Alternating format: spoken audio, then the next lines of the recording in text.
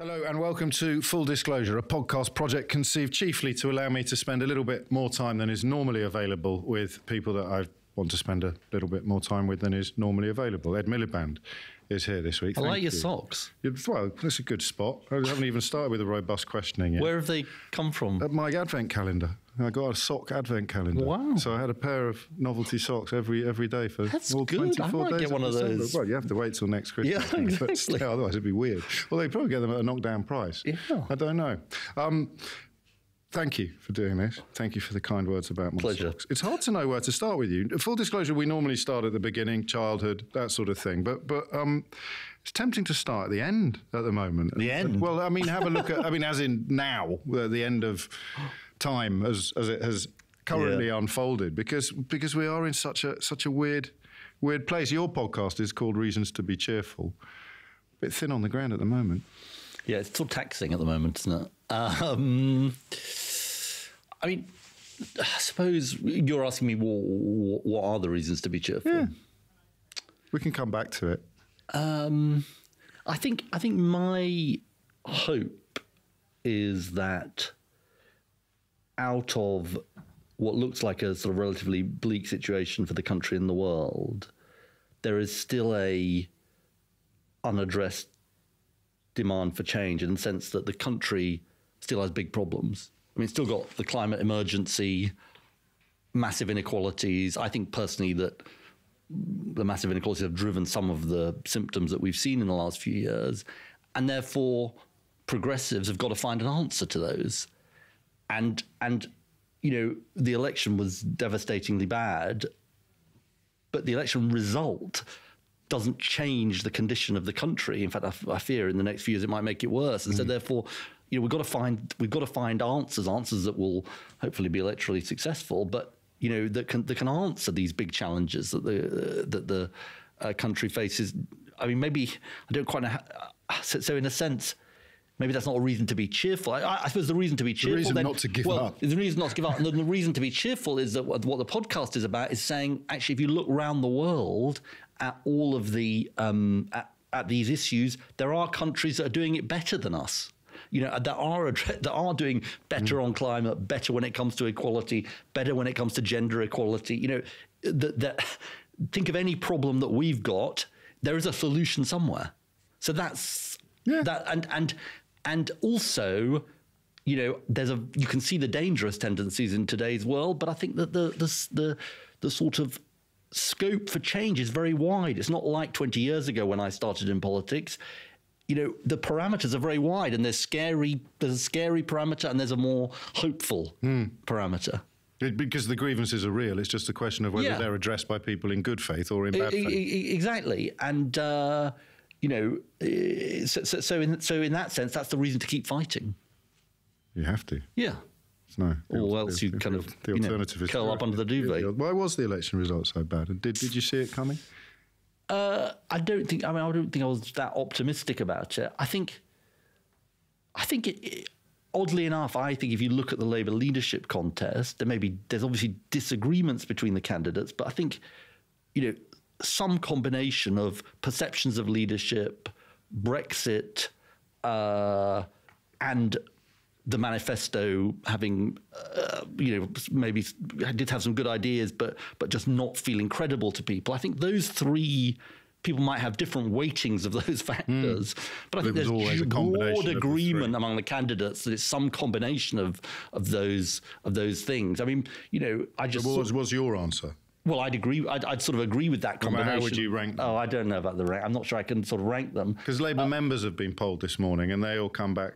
Labour members. Yeah. But the main reason by a country mile was Brexit, and Jeremy Corbyn comes in with barely half of the.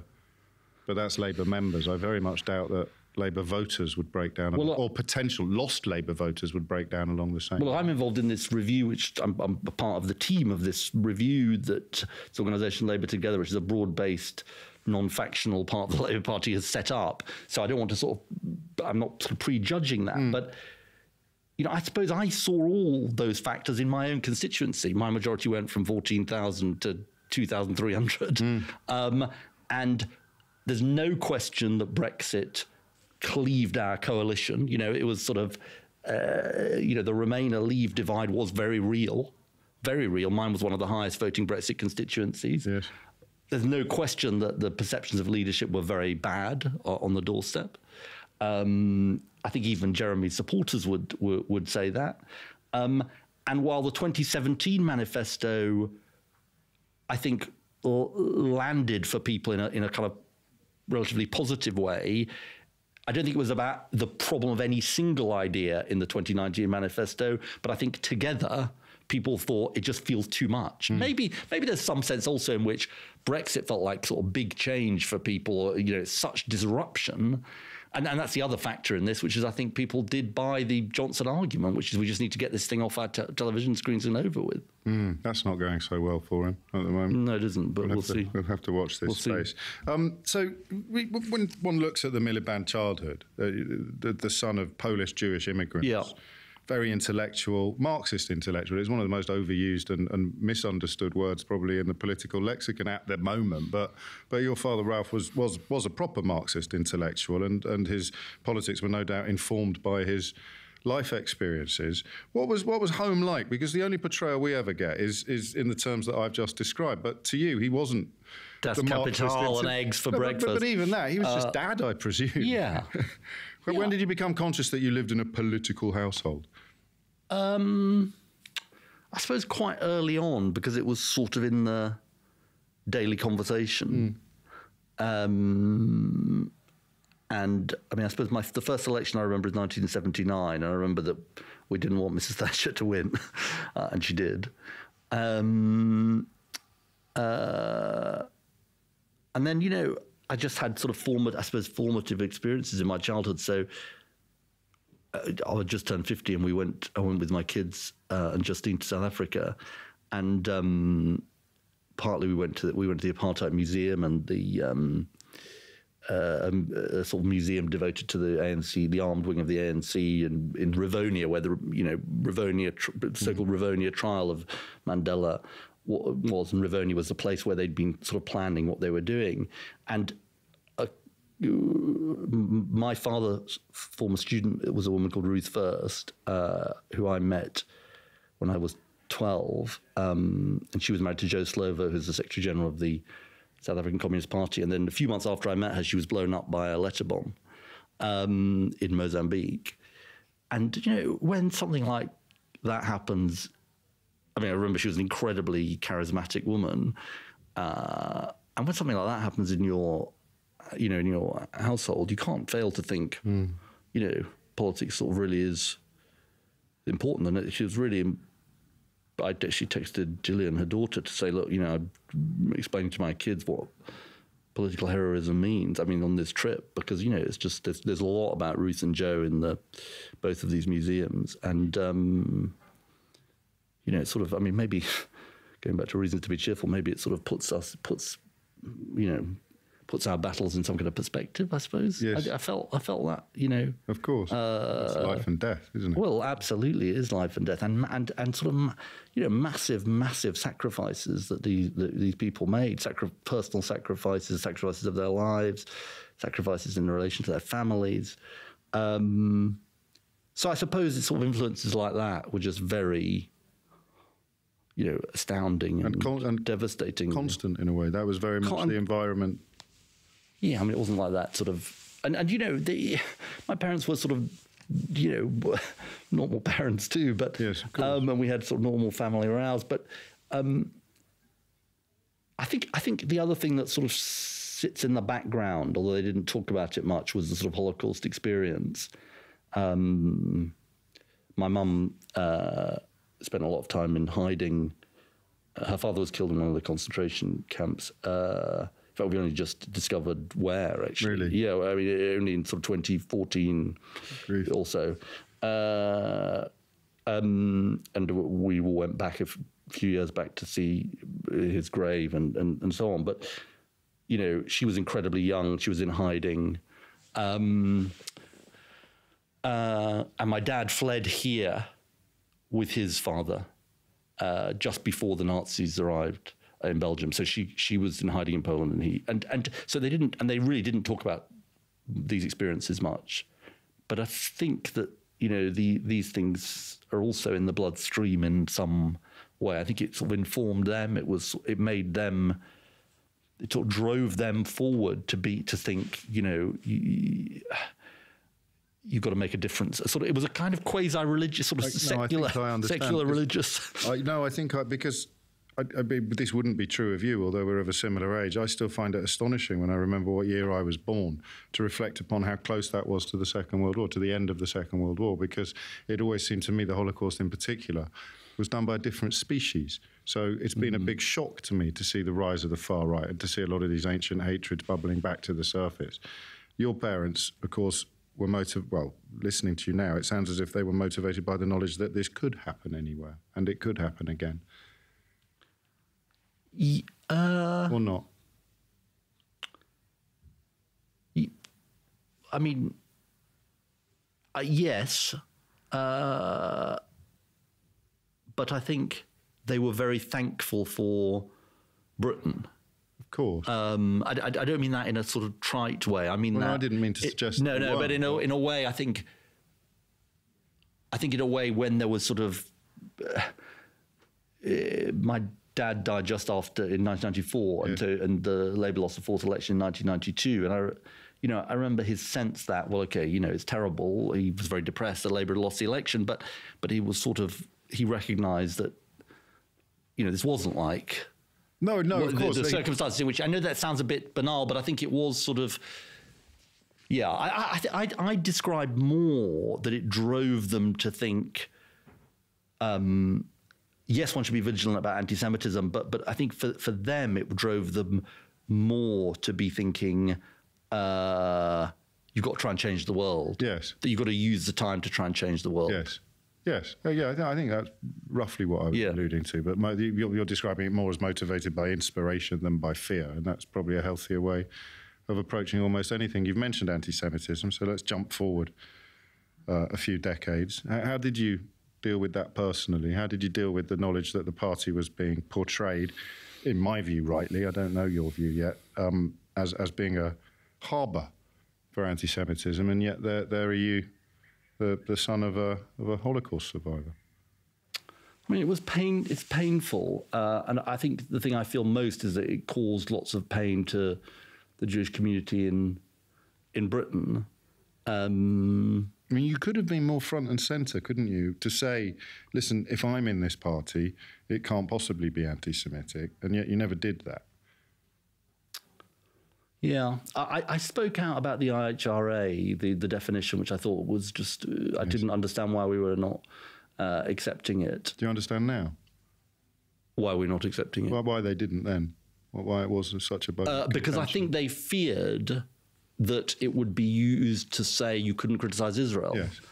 And while I'm actually I've got massive criticisms of Israel, I just thought we were just not in a position to sort of argue the toss on that question of the internationally accepted definition. Put it like that. Whatever the ins and outs and the details of the examples and all of that was in a way not a thing for us to pick a fight about. Yes. Look, the thing is that people say it's a small problem, and I think actually that's true, but as in small in number, but one anti-Semite is too many. Yes. And so it doesn't matter. In a way, the sort of the number is not really the point. Because it's there. Yeah, but it's there. So people like Luciana Berger might have expected you to follow her out almost of the party. No, I wasn't going to follow her out. I mean, I'm sort of... But because I think the Labour Party is the best hope for positive change in this country. And the answer is to, get to zero tolerance of anti-Semitism. Yes, and then rebuild. Yeah. What I'm talking to you now, I wonder whether there was any other career that could have tempted you, or whether you were always going to be destined for the political world. I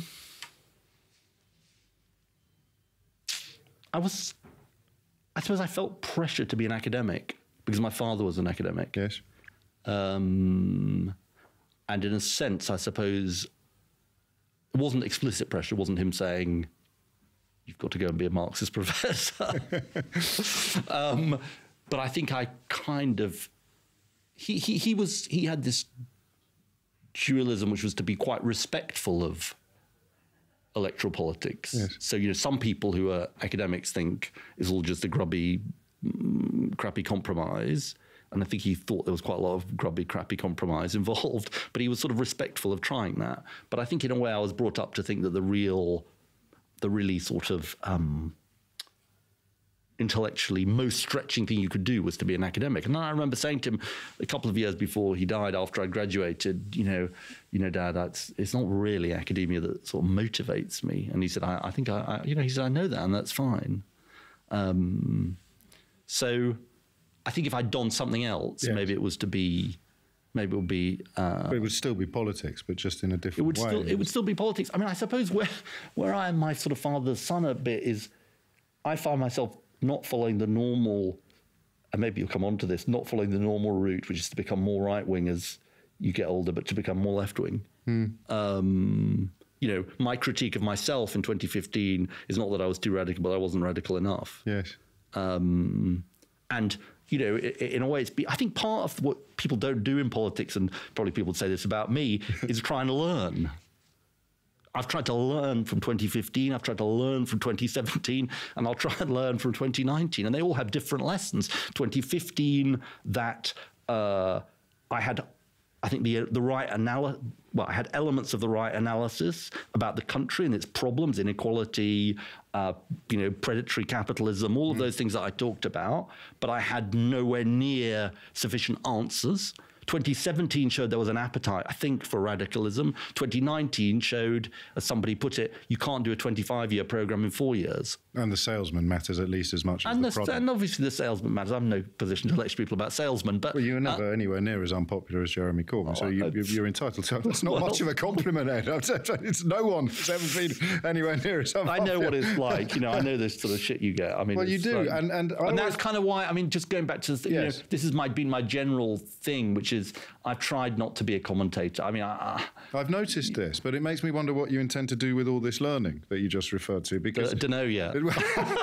So working because that's why I came here. According to come at the end of it with a mission, but according to most measures, your political career has peaked already, and yet you're still very young. And clearly, people who weren't familiar with you before, or with your sort of version 2020, Ed Miliband, clearly you're still very hungry and very engaged. You're not marking time on the back benches, and yet I come back to the observation that, according to most measures, your political career has peaked. Well, probably true. Probably true. The only way it could go higher is if you became leader again and won. Yeah, which isn't going to happen. No. Quite. Yeah, so that's true. So what are you going to do with the learning? Well, because the point is, I suppose it's a bit. So this is the academic coming in you that you didn't think was there, because you are interested in coming up with answers. They're like in the psychiatrist's chair. Not really the psychiatrist chair. Just you're too quick for me. The rubbish. So. Yeah, I think just going back to the previous thing you said, and then I'll come on to that thing.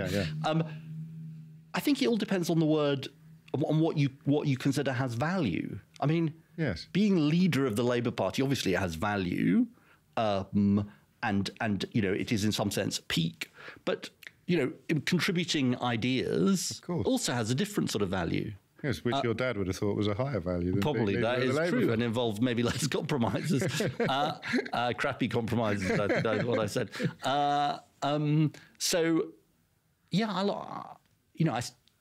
I believe in the sort of, I believe the country needs change, which I said at the beginning, and contributing in some way through ideas, thinking about ideas is important. I'm still an MP. That's important to me. Could you have served in a Jeremy Corbyn cabinet? Yeah. You could have done? Yeah. Because I think... Because the job would be worth doing. Well, the job would be worth doing, but also, for all of his flaws, he and John McDonnell were speaking to something important, which I did not sufficiently speak to, which is the sense that there needed to be big change. What do I mean by that? I said, let's cut tuition fees to £6,000. They said, let's get rid of them. Yeah. I think they were more right than I was. I said, I was kind of on my way to public ownership of the railways. They said, let's publicly own the railways. Now, there's interesting questions you learn from 2019 about what I call proof of concept. Mrs. Thatcher proposed in 1979, in her 1979 manifesto, just the privatisation of BAE systems and council house sales, not those two things, water, electricity, telecoms, and so on. It's a proof of concept question. So I could have served. And these questions still need answers. And these questions still need answers. I mean, we still have a problem of sort of privatised monopolies, of course, just as much as we did. Let's go back, because I happen to know that as a teenager, that you were on LBC quite a lot. This is obviously. I've destroyed the tapes. This podcast is affiliated to LBC, so we should probably find out why. I mean, what were you doing? I mean, you were just Ed in Islington, were you? No, it wasn't Islington. Where was it? It was Chalk Farm, actually. Ed in Chalk Farm. Ed in Chalk I'll have Farm you know. Sorry, exactly. The Chalk Farmites are rising up. There was a program called Jellybone on LBC, which was for young people. Yes. And I used to ring Clive Bull, who I think is still on. Absolutely. LBC legendary. Used to present it. And then there was a program called Young London, which used to send young people off to go and review films and plays and music. I was incredibly sort of square, so I didn't really know much about music. And so I did a bit of that. I like that. So that was never a career. What? Tempted into media as opposed to the path of politics. I quite enjoyed it. We couldn't find the tapes. Have you not got any at all? Well, I wouldn't give them to you if I did. No, you wouldn't, but do they exist? So it's an existential question, not an editorial one. Maybe somewhere in an attic. I just like the idea. I love the idea. Okay, so the path towards politics is opening up before you. By the time you're graduated, you've realised that academia is probably not for you, and you would like to get into Parliament. We haven't mentioned your brother yet, so how conscious are you of each other as you form these ambitions? How conscious are you of? Well, we're clearly conscious of each other. Well, each other's existence, but each other's ambitions. What I mean, were you, as the younger brother, were you worried about following in footsteps? Or you see, that's the most impatient you've looked so far. That no. Sorry, it was more. It wasn't contemplation. It was a contemplation, not impatience. Because it's hard to think of many other siblings who rose roughly at the same time. I mean, I know he served more. I sort of watched him. Yes. Going into Labour. Well, yeah, going into Labour politics. I spent a bit of time. You go back to your media point. After I graduated, I spent a bit of time working on a politics program, Week in Politics, and I felt a bit dishonest in the sense that I enjoyed doing it, but I thought, well, I'm a partisan. I'm not really an objective observer. And we did this interview with Harriet Harman, which didn't go so well for her. And she said, oh, well, do you think you might... And then her vacancy opened up in her office. Do you think you might come and work for me? If one thing led to another. Yeah. And so I went to work for her. And I definitely didn't think to myself at the age of 18, 15, 21, 24, I've got this path of becoming an MP and da-da-da-da-da. I mean, no, I'm asking more whether or not there was ever any... We used to talk a lot about politics, at home, between each other. But also, David's done that now. I can't go... You never obviously thought that. You never thought David's done that. I can't follow. No, I thought it was quite a sort of good example. I mean... Right.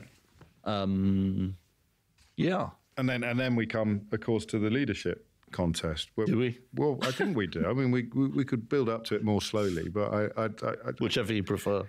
I'll tell you something. I don't know what you'll make of this, and I don't actually know what I make of it. But I was talking to a fairly prominent Murdoch lieutenant the other day, talking about the broader picture of British politics at the moment, because it's odd. There's not that much love for Boris Johnson in a lot of the corners of the country that have propelled him into power, largely because the alternative was Jeremy Corbyn. But they said to me, if the other Miliband brother had won, Rupert could have got behind him. And I found that an astonishing observation. And I mean, it's neither good nor bad, but if it's true... Well, they speak for themselves. I just don't... I'm not on their Christmas card list. But the narrative is, you know this, the wrong brother won the election, and if the other brother had won it, Labour wouldn't have been in the wilderness since 2010. I mean, you can't run history as a counterfactual. I mean, I'm not going to say I knew what would have happened. You know what I mean? Of course I do, yeah. I mean, my reasons for standing were I felt I had something distinctive to say about the country. Yes. About the issues that New Labour hadn't addressed. The subtext is always going to be he doesn't know, isn't it? That's why it was such a psychodrama for the British public. Even if it's not true, even if he'd be your second choice, you're still saying there's something wrong with you. We're different people who had different perspectives. I mean, you know, it feels like a long time. It was 9 years ago, more than 9 years ago. It's still a defining moment in your life, personal and political, which is rare. Of course. Do you regret it? No. Are you sure? Yeah, I don't, because, well, A, I don't think you can go through life with regrets. Well, you know, but and secondly, you have a few. No, and secondly, I feel like the distinctive things I had to say remain as relevant. And he wouldn't have said them. He'd have said different. He said different things, and then I'm not trying to reignite a feud. I'm just interested in how you process it personally. And you know, and the party made a choice, a narrow choice, and then the country made a choice not to vote for me and to vote for David Cameron. When you elected to run in the leadership campaign, did you realistically think you would go in with a proper chance of winning? Yeah. Okay. Because it's interesting just to watch the current campaign underway. One or two of those characters must know they haven't got a hope in hell of winning, so they're running. You could never tell how these things work. I was always pretty kind of. I always thought I had a good chance because I thought I was. Well, I mean, it's interesting this because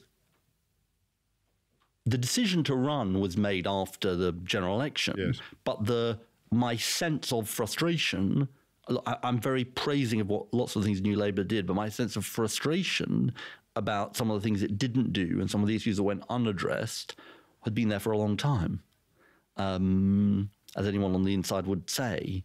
And therefore it didn't, that in that sense, my position and my perspective didn't come from nowhere. Of course, it was a difficult decision to make. But there was clear blue water or clear red water between. Well, there was. I mean, there's a triangulation here. It's quite odd, actually. It's never occurred to me before. So you ran against David Miliband because you wanted to move the party away from business as usual, away from Blairish business as usual, without trashing that legacy.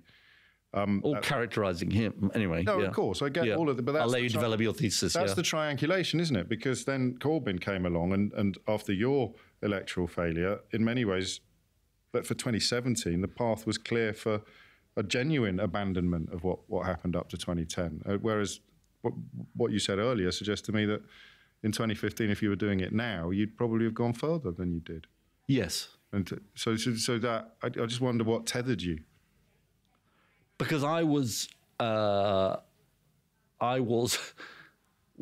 a narrow victory, and I was sort of trying to bridge to the sort of future beyond New Labour, and it's it's sort of moving away from one position to another is quite particularly when you've just come out of government, it's quite a hard thing to do. The only way they managed to do it in the end was by completely trashing the legacy of what had gone before. So there was more vitriol directed at centrists and Blairites under the current Labour leadership than there was at Conservatives. Yeah, and I don't like that. No, it's bizarre. It's electoral suicide for a start, but it's quite bizarre just to think that it's People's Front of Judea stuff, isn't it, really? It was too sectarian. Yeah. I mean, I sort of, I kind of liked the radicalism. I didn't like the sectarianism. Now, you might ask, do the two automatically go together? Well, I nearly did, actually, but then I thought to myself, they don't. They obviously don't. I don't think they do have to. Although that's the joke, isn't it, in Monty Python? That's why the People's Front of Judea stuff is so funny, because they're saying, of course, you can't have one without the other.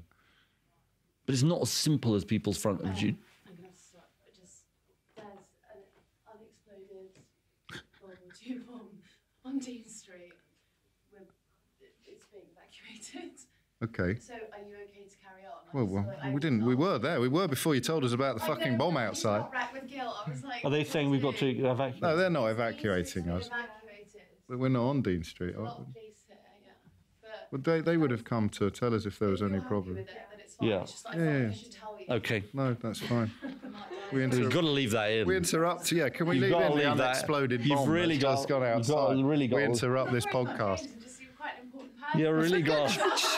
You've not been paying attention to this podcast. You've really got to leave that in. Outrageous. So no, I'm getting that. I'm getting a clearer picture now of that. Oddly, of that. What was I saying? Of that triangulation. Can't remember what I was saying. We're talking about the difficulties of being radical without being sectarian, and I'm not sure. Yeah, I can't think of a precedent for that. Well, if you look at what's happening in the American primary, and we're on the day of the Iowa, speaking on the day of the Iowa caucuses, I mean, it's interesting what's happened, isn't it? Because it's not only in Britain where there's been this move away from the third way, so-called Clinton Blair, to something more radical. But I think that's because the times and the circumstances, I've talked about some of them already, climate inequality, are demanding it. And yet the people currently riding high on the hog are, I mean, very close to, if not funded by, the people that want to deny climate change and who benefit the most from inequality. That's the riddle of our times, isn't it? On both sides of the Atlantic. So you become leader, just as you remind us, and then everything changes. The glare, because a lot of people portray Jeremy Corbyn as having suffered unprecedented abuse from the British press. I'm always reminded of the headline about your dad that simply said the man who hated Britain. And I do you know, oddly, I think the reason I remember that so keenly is because I lost my dad around about that time. And I just thought, I don't think I've ever sworn on this podcast, but that's what I thought. Those people, how can you do? I didn't know you. Second time I met, third time I met, we bumped into each other at the station the other day. But that stinks. How do you process that? Yeah, it's pretty shit. But I mean, I don't know really. I kind of thought, well, it's one thing for them to have a go at me. Yes. And then Dacre's whole, Paul Dacre, the editor of the Mail, it was such a sort of whole, it just, I wanted a right of reply. The person gave me a right of reply, but then they sort of gave me the right of reply and then sort of, pissed all over the right of reply. He did hate Britain. Yeah. I mean, it's just like, they just don't like that. That's the sort of, I'm afraid that's the attitude, isn't it? No, nothing's off limits if you are in the other tribe, regardless of how articulate the description of that tribe. I mean, it's sort of what's kind of one of the many unattractive things about being a frontline, particularly Labour politician. I'm not saying only Labour. There's no left-wing equivalent of Paul Dacre. He's not editor of the Daily Mail anymore, but his legacy will persist for generations. Yeah. There's no left-wing equivalent of that. No one would ever... I mean, look at Boris Johnson's personal life and the idea of what a left-wing Paul Dacre would do with his personal life. It doesn't bear thinking about. I just focus on that headline because that I imagine must have been the closest you ever come to wondering why the hell you're doing this at all. Yeah, you definitely think that. But I think when I was the leader, the cause of trying to win and trying to make the country better, fairer, and so on, as I saw it, was the thing that drives you past those things.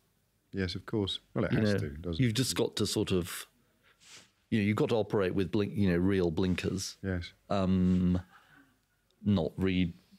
Well, social media was an earlier incarnation in those days, and perhaps a nicer incarnation, but just not read the papers and just sort of, get on with it. Yes, and I had Lisa Nandy in the studio the other day, and she said she'd removed all social media from her phone because otherwise, you definitely can't. No time for anything else, and some elements of traditional media, listening to you, would have fallen into that category. What is to be gained from immersing myself in the pools of vitriol that the Daily Mail are printing? But it is about you, so it's always very difficult to walk past a door when you know that people on the other side of that door are talking about you. But when you reach a stage in life as leader of the opposition, you do, then almost every door you walk past, there's probably people behind it. So the urge to stick your ear to the keyhole diminishes with experience. I mean, but I always found, I used to say that being leader of the Labour Party and then people recognising you and coming up to you always made you have a much more positive view of human nature than I'd get from reading the Mail. Because to your face, people are more honest and nicer. Yeah, people are just... The cloak of anonymity. People are sort of nicer, I think social media probably that makes that a lot more, a lot more true. Yeah, I think you're probably right. I mean, I think actually politics is more toxic now than when I was doing it, notwithstanding everything you said about the stuff I got and all of that. I think it is more toxic and it is more horrible. I think Brexit, and I don't need to tell you this, but I think Brexit has sort of unleashed toxicity about politics. Yes, there's an emboldenment. And in politics. Yes. No, well, that's why I remember the headline, because it stuck out so much. Yeah, maybe it would be less unusual today. Maybe it wouldn't stick out quite so much. Did you think you were going to, I mean, on the night of 2015, did you think you were over the line? Well, I wasn't sure, but I was hopeful, yeah. Yeah. Because it looked like the sort of polls were moving in my direction, and it looked like the polls during that day, I think, were moving in that direction, and the polls were wrong.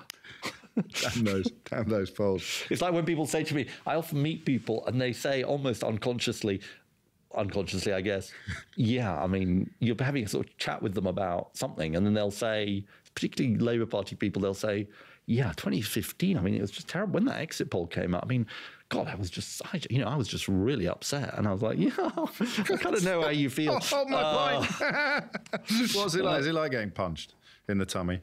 That initial, that definitely worse, I'd say. Yeah, of course, yes.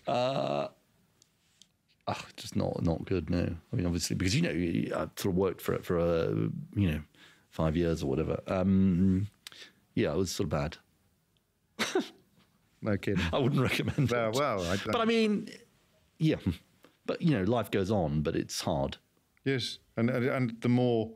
It's weird this. It's never occurred to me before, but when you look at the old Etonian school of Prime Minister, which is 2 out of the last 3, there is a sense that this is sort of the only job I can think of that's commensurate with my background and sense of self. I know friends of Boris Johnson and David Cameron who would describe, surprisingly perhaps, David Cameron possibly has even been more of a conveyor belt politician than Boris Johnson. Whereas your disappointment that night, I don't want to do a hagiography, but you're not thinking about the personal loss or humiliation, or you're thinking almost immediately about the missed opportunity because you were raised in this house where changing the world was. Yeah, although you also Well, it's not much fun on a personal level, I grant you, but there's a difference, there's a distinction there, I think. Because the pursuit of power isn't. I don't know. Right? I can't speak for. I just sort of feel I can't speak for Cameron or I suppose you're not putting Theresa May in the same category, but I can't speak for Cameron. I'm not in his sort of mind as to what he feels. But I mean, just for my part, you obviously felt deep personal disappointment. I'd let people down, but more let the people who needed a Labour government. That's what I mean by the missed opportunity rather than the missed. Yeah, and victory. And that's sort of that is definitely hard. And how hard was it? To stand down. No, that wasn't hard. And again, I know you don't have any regrets. It's sort of the Edith Piaf, anti-Edith Piaf politics. But when you look at, I mean, do you think... the Edith Piaf. Yes. Yeah. Do you think you should have stuck around for a little bit longer? Given what's happened since, is it true that the only reason the electoral system in the party facilitated Jeremy Corbyn is because Eric Joyce punched that politician in the House of Commons? Well, there's 2 separate things going on here. I mean, one is, should I have stayed for a few months after the general election? If 2015, in my view, it would have made... I really don't believe it would have made much difference. No. I mean, oddly enough... I would agree with you until people mention the referendum. Well, the party was not in the mood. I'd come from having a hung parliament to a Tory majority. The party wasn't in the mood for you hanging around. What it would have been, it turned out 15... You'd have provided proper leadership in a referendum. Well, maybe that's nice of you to say, but I mean... Well, it's not. I mean, it's a presumption. Oddly enough, when I lost, people said, well, you shouldn't have left. And then when Corbyn lost, everybody said, why is he stay hanging around? That's a fair point. It's sort of slightly like... It is, you can't win, but... Game theory. Well, no, it's more like David Axelrod, Obama's guy who did a bit of work for me, said, you're never as dumb as you look when you win, or as smart as... you're never as dumb as you look when you lose, or as smart as you look when you win. And it's true, sort of... And I mean, I kind of... I don't think Neil. I spoke to Neil Kinnock that day after the election. He said it was absolute purgatory staying around. I thought people needed to have a debate, including about me. I thought it's much harder to have a debate about me if I'm still there. Yes. I mean, and when you say about me, you mean about your campaign, my leadership. You know, it's that yeah, everything was on the table. But you know, you allow me one really simplistic question. Go on. If you could pick one thing that you would have done differently in the run-up to Election Day 2015, or something over which you had no control but you wish you could excise from the history books, what would it be?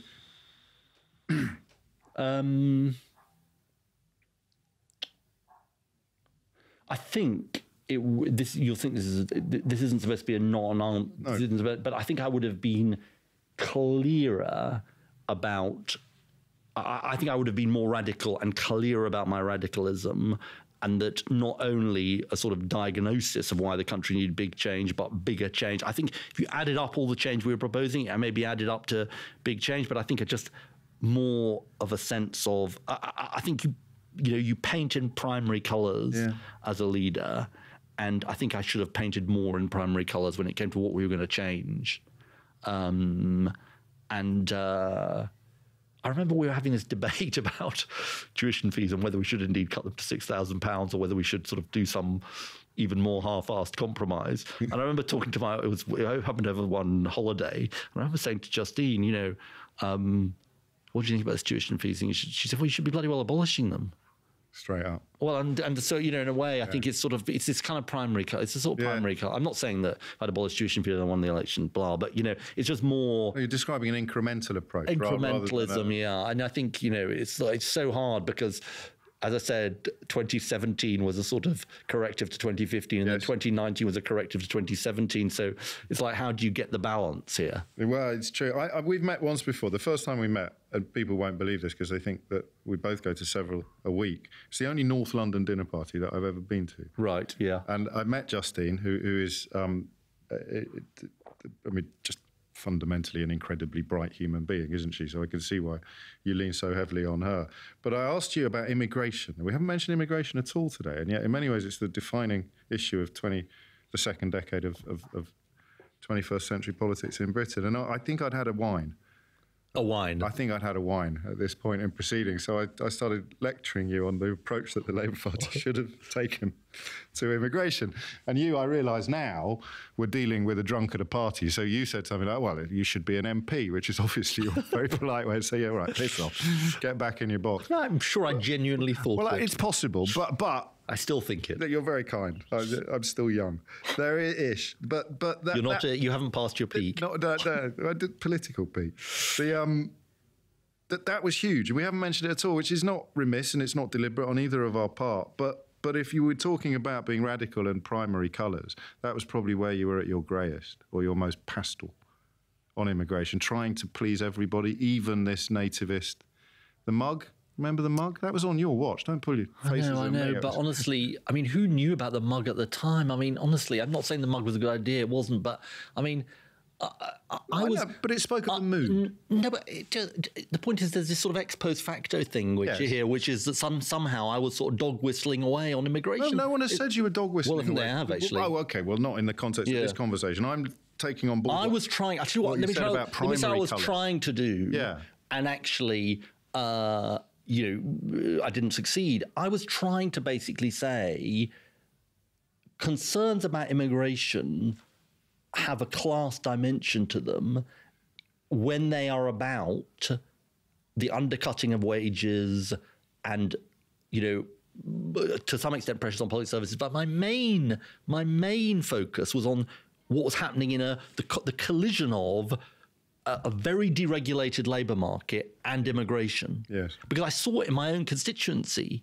And now the economists all say, well, there's zero effect. I don't really buy the fact that there's zero effect. Now, you can say it's marginal effect, and obviously it's not the main reason why we have low wages in this country and so on. But I was trying to speak to that, and I was always unbelievably careful in the words I said about how I spoke about this issue so that it precisely wasn't a dog whistle.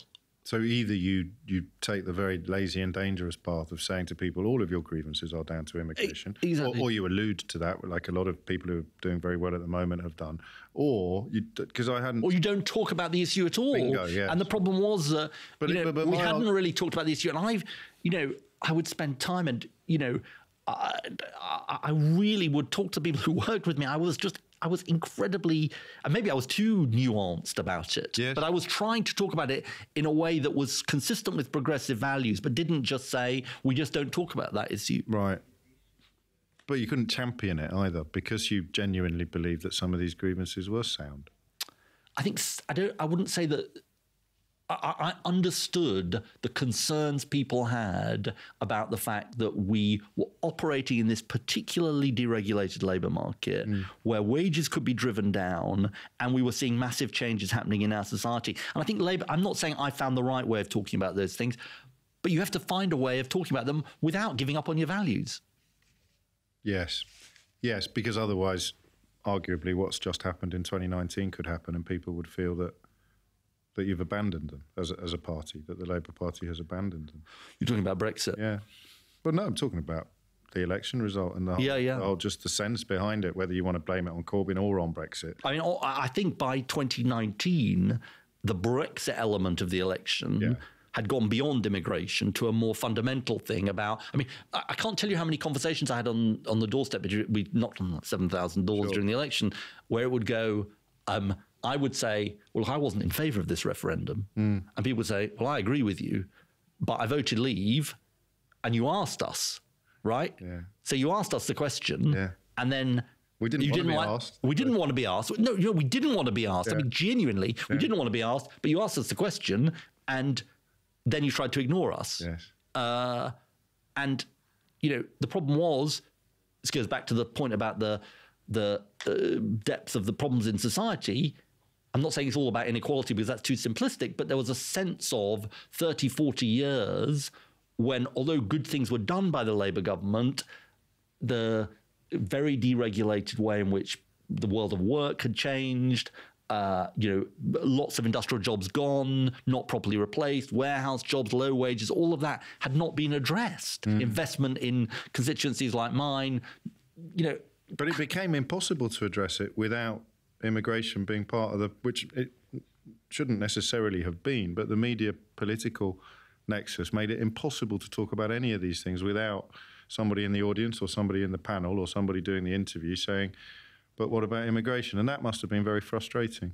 During the 2015 election? Yeah, well, during the last 10 years, arguably. I mean, you say something about jobs, you say something about public services, and Chummo over there has got his hand in the air saying, Okay, but you know what my explanation for this is, or my answer to this, and again, it's not going to come out as very a sort of complete answer, is I would say, unless the left has a better explanation for the problems people see in their lives than it's all the fault of immigration because you've got a housing problem, NHS problem, a wages problem, it's all the fault of the immigrants. Unless, now what the Corbyn era was trying to do was, well, what I was trying to do was say, look, it's rather wonky, as you'd expect. This is a particular form of very unequal capitalism that is producing this. It's producing this society. This is changeable, but unless you make the rich pay their fair share of taxes, invest properly, have government playing its proper role, unless you will do all of those things, these problems are going to persist. And I'd have this argument with people, say, look, it's not immigration that's the reason why you got housing problems. We haven't built any bloody council houses for 30, 40 years. I'm afraid, including under the Labour government, people hate it. Labour people hate it when I say, point this out about the Labour government. For anyone watching, it doesn't mean to say, I'm not proud of the things the Labour government did, but we didn't build enough council houses. Yes. Because, in the 30 years after the Second World War, on average, Labour and Tory governments built 125,000 council homes per year. In the last 30 years, it's about 20,000 per year, 25,000 per year. We should end with a little look at the current incumbent at number 10 Downing Street. Yeah. You didn't speak very warmly of David Cameron. I don't know if that was just the set of your face, but you referred to him by surname. We've done a few politicians on full disclosure, but I try not to hate my political opponents because I think but you've got a problem with David Cameron. No, what a problem? What do you mean a problem? Well, I'm not accusing you of hating him, but if I think for example, Michael Heseltine, Ken Clarke have both sat in this chair recently, and they can speak very warmly of Labour politicians that defeated them. I think he made a very bad decision on the referendum. Yeah. It's huge, right? I mean, that's epochal. Yeah, I think that's fair to say.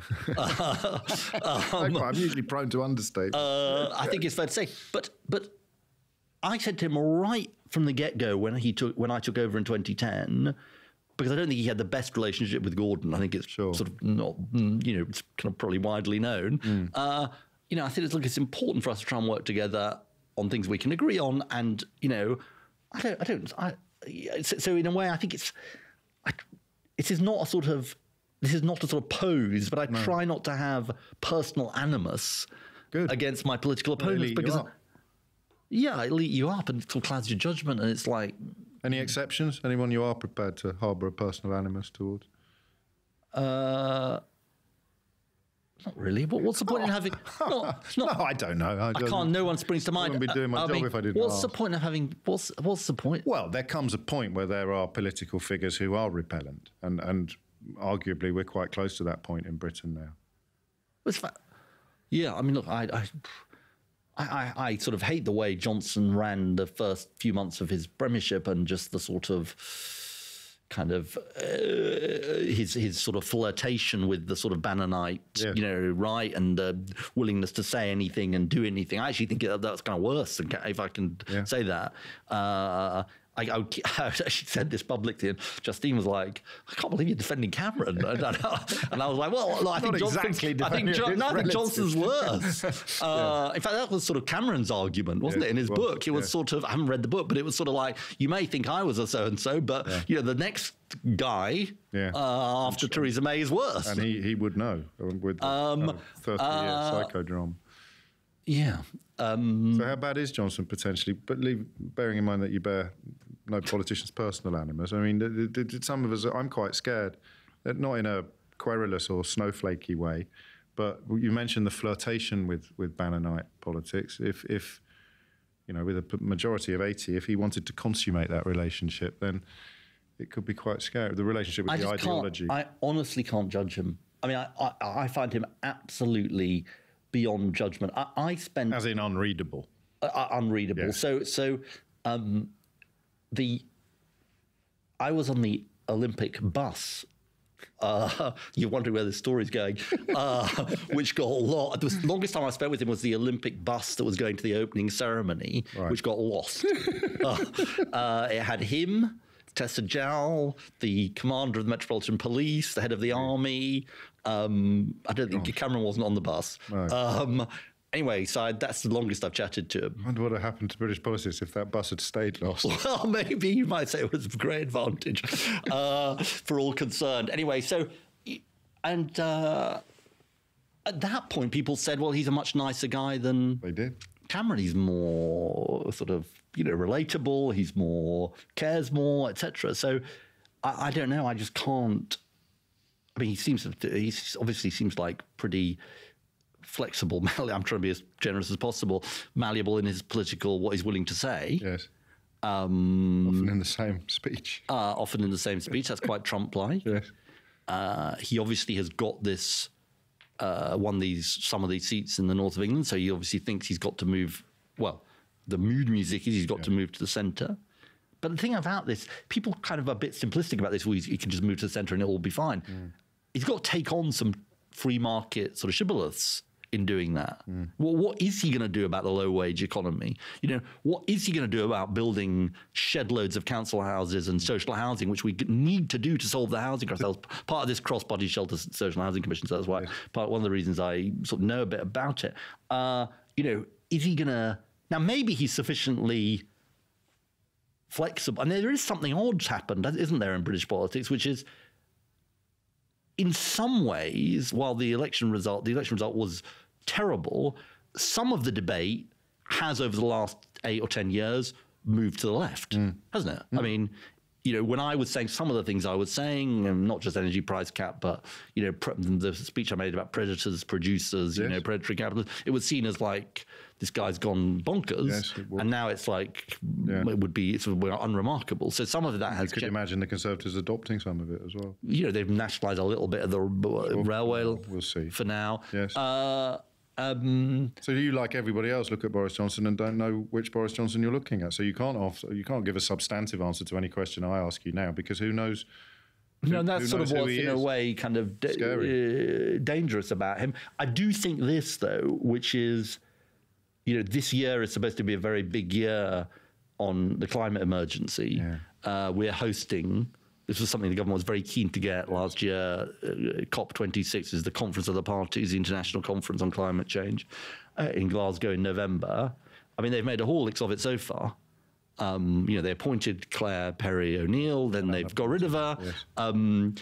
They need to get a grip on that. And the reason I mention that is because Europe is absolutely pivotal to this. I mean, it's a rather interesting sort of microcosm of what today's world with Trump means, because in 2015, before Paris, the Paris Climate Summit, it was a US-China axis that really made it a success. Yes.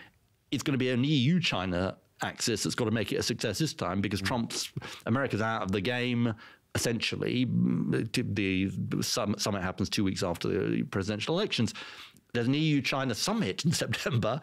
Presumably we're not going to be there. Incredible. I mean, it does show something about this world and why the EU is important in this world, and why, while we're out of the European Union, I'd be getting as close to them as I can on issues like this.